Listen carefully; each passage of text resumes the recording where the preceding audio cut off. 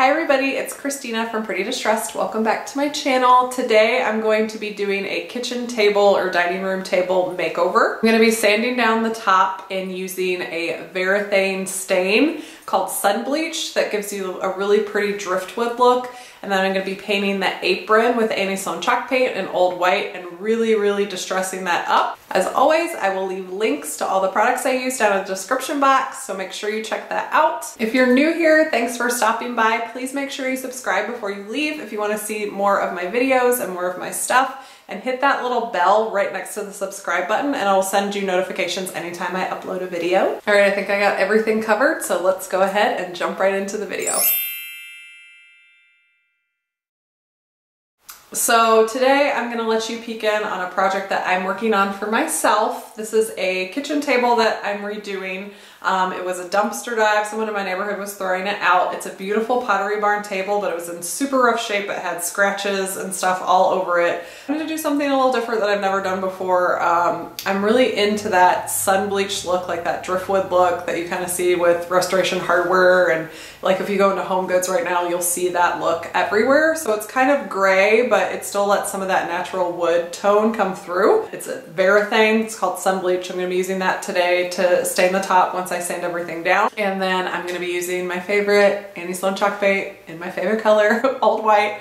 I know it gets really repetitive. I know I use it a lot, but it's just so versatile and so easy to work with. This is gonna be really distressed and shabby. It's gonna look like it's been outside for years and have a lot of wear and tear. Please remember, when you're painting furniture, it is totally subjective. Is that right? Or do I want to say objective? Let's Google it. Yes, subjective, based on or influenced by personal feelings, tastes, or opinions. The whole point of doing it is to do it to your personal style and to your liking. So if you don't like stuff super distressed, you can always add more paint. So I'm gonna go ahead and zoom you in and let's get started on this project. So I'm going to start today's project by stripping off the existing finish on the tabletop. I'm going to be using my DeWalt Random Orbit sander. There's a bunch of different ones on the market. You can use whichever one you have or whichever one you want to purchase. You'll also need sanding pads, and it doesn't really matter what brand you use as long as it fits your sander. I like to get packs like these that have a variety of different grits in them. You'll also need a face mask to protect you from dust, as well as goggles and ear protection, and they're really easy to put on. You just line them up with the holes so it'll ventilate properly. I do suggest doing this outside. Even though you have a vacuum, this dust gets everywhere. So if you can do it outside or in your garage or something, I highly recommend doing that. So it's pretty simple. I've just put on a 60 grit pad here, and you're just going to keep going back and forth with the grain until you see that natural wood coming through. This is a little tip I learned from somebody off of YouTube. I wish I could credit them, but I can't remember what video it was I watched. It was a woodworker, and if you put kind of something that's weighted on top, like windshield wiper fluid or just something that you have in your garage, it kind of helps the process go a little bit faster by putting that on top of the sander. So here's what the tabletop looks like after stripping it down with that 60 grit sandpaper. We're going to smooth it out a little bit further now, so I'm removing that pad and I'm going to insert a 120 grit sandpaper pad on here, and this is just going to smooth it out a little bit more. When you're doing this, you're going to do it just in the same motion as we did with the first sanding pad. You could use up to 150 grit, just depending on what you have around the house. Don't go any higher than that though, because it'll affect how the stain's going to adhere. So again, make sure you're going with the grain. You do the complete tabletop, and I'm just going to speed it up here a little bit so we can get through it quickly. Next, I'm grabbing my tack cloth to clean up that excess dust before I start staining. So very simple here, just wipe this all up and down and make sure you don't have any dust residue before you start staining. Now I'm ready to stain, so I'm going to grab my Varathane Wood Stain and Sunbleach. You can pick this up at Home Depot or of course get it on Amazon. And I'm also going to grab my nitrile gloves as well.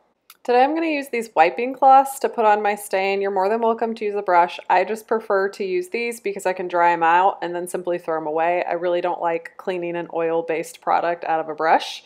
So you're going to open up your can and stir it. I would recommend not doing this on top of your table. I'm just doing this so that you can see what I'm doing, but do it off to the side so you don't spill like your whole can of stain on your tabletop.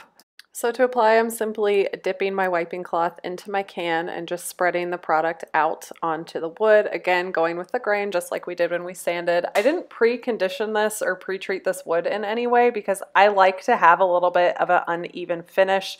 I just think it looks more rustic, and there are dings and wormholes and stuff in the top of this table, so I like that look. If you want it to be a little bit more smooth and controlled, you could pre-treat the wood. So I split the tabletop up into 3 sections. So I'm just doing this front section first, and then I did the leaf, and then I did the other side. So what you're going to do is just apply all the stain to this one section, and I just let it set for about a minute. This Varathane stain is very pigmented. They claim it's 3 times more pigmented than any other stain in the market. So you don't need a lot of stain to achieve the color that you want, and I was going for a very light washed look. So I just put one really thin coat on, let it set for about a minute, and then I went back and rubbed it off.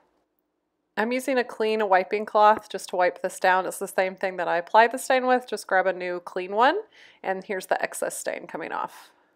I was happy after 1 coat, so I'm just going to let this dry for about 72 hours before I add my top coat. So in the meantime, I'm going to grab my Annie Sloan Chalk Paint in Old White and paint the apron of my table. I have a lot of tutorials that go really into depth with using this paint and why I like it. So I'll link those below in the description box, and I'll put a few up here in the top corner that you can click on if you want more information on how to work this paint.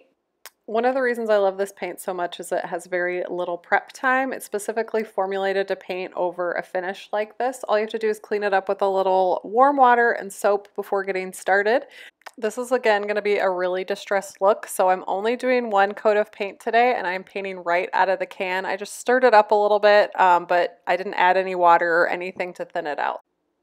I'm using a Purdy natural bristle brush to apply this paint, which of course I'll link down with all the other products that I use in the description box, so check that out. So I'm going to paint the entire apron of the table, and then I'm going to let that dry to the touch about 2 to 3 hours, and then I'm going to take a very fine sandpaper, this is 400, and I'm going to fold it up, and I'm actually going to rub this over the entire apron. Sometimes when I do distressing, I just do it on the edges and the detail work, but for this look, since it's so flat, and I'm going for a really distressed look, I'm actually going to gently rub this 400 grit sandpaper all over the entire apron.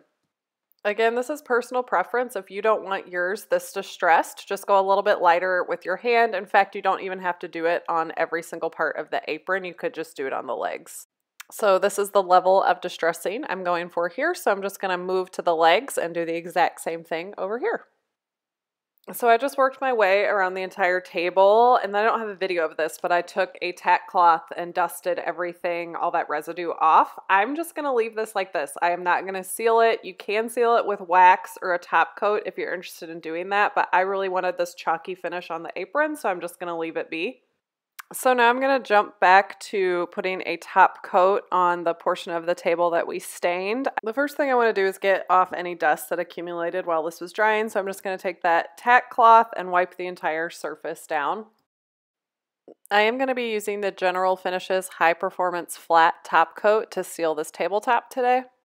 You're just going to stir this up really well. I use a foam applicator from the hardware store to apply this. These are really cheap, and I find it's the easiest way to apply it. If you want to use a brush, you're more than welcome to. I am doing a water-based top coat on top of here, and we did use an oil-based stain, so you do want to make sure that you wait at least 72 hours to put the top coat on. It's just a must when you're doing a water top coat on top of an oil-based stain.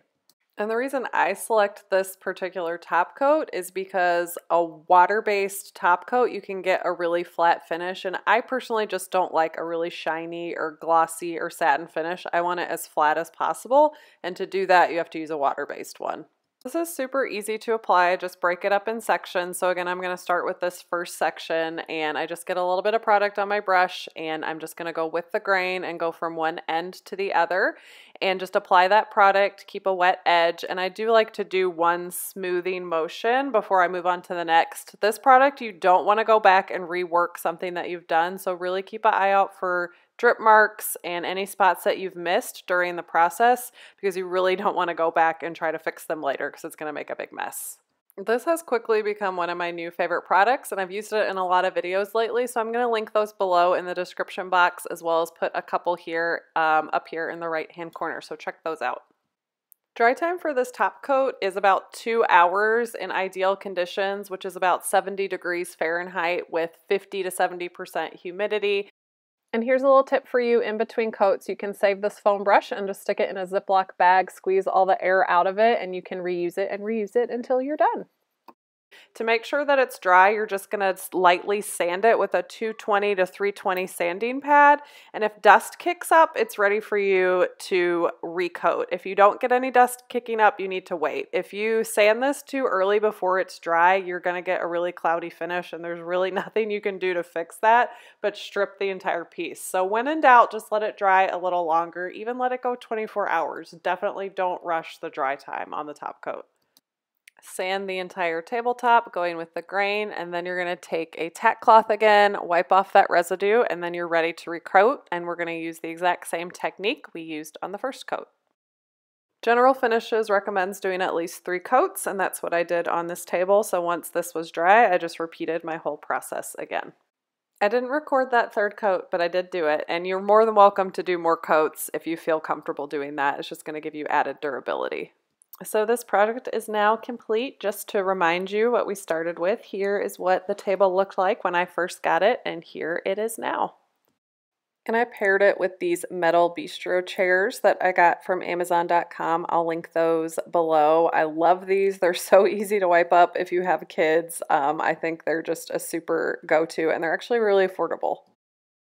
I hope you guys enjoyed following this little project along with me. I hope it inspires you to make over your own table. If you like what you saw today, don't forget to give me a thumbs up before you leave, or leave me a comment below. You can also follow me over at Instagram at pretty_distressed. I do a lot of stories over there and a lot of behind the scenes stuff that you guys will see in my projects before they go live on YouTube. Thanks for watching today, and I'll see you next time.